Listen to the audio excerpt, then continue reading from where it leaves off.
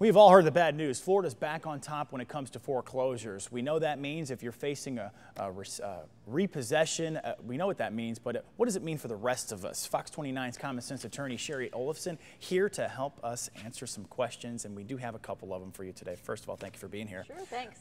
We want to know, what does this new report show us when we're talking about Florida back on top nationwide in foreclosures? Right. Well, across the country, foreclosures are actually down. Okay. Even though there were over 200,000 foreclosure cases pending, they're down about 16% from last year. But the interesting thing is that they're down in what we call the non-judicial states. Those are the states where you don't need a judge to say okay to move forward with a foreclosure.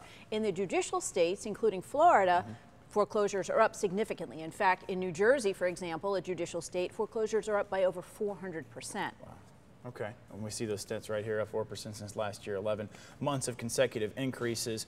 What does this mean for us? Are we going to see another drop in prices, perhaps? Well, in Florida in particular, and again, we're a judicial state, and foreclosures are up here. Foreclosures are up 24% from this time last year, but what you said before is really interesting. We've seen 11 consecutive months of foreclosure increases. So this is clearly not a blip. This is clearly an entrenched trend that we can expect to continue, and in part, it's due to the fact that those foreclosures in the states where judges have to decide, we know were delayed by all of those lawsuits and investigations and the new rules and reforms. So we're now just seeing those foreclosures sort of go through our system. Here in Palm Beach County also, even though foreclosures were down for the month of September, for example, overall they're up from last year, and most of the foreclosures we're seeing in Palm Beach County are clustered along that I-95 corridor from Boca Raton all the way up to West Palm Beach. We're seeing pockets too where there was a lot of activity during the bubble, so in Wellington, in West Boca, and those areas. Sure, and the judicial system can weigh it down. There's a lot of red tape you have to go through sometimes.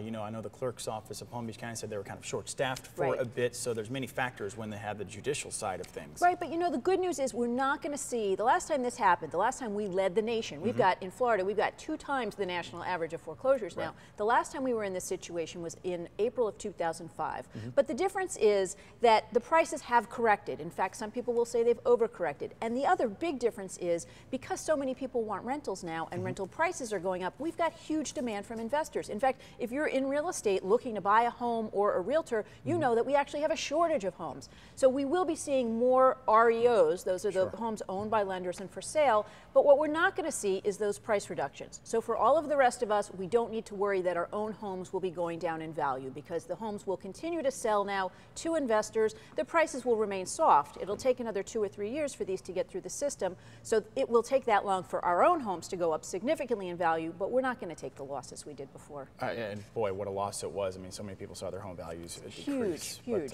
Shari, we like you so much. Can you come back next week? Oh, that's a deal. All right. Well, thank you for stopping by this Wednesday. John, we're going to throw it back over to you now.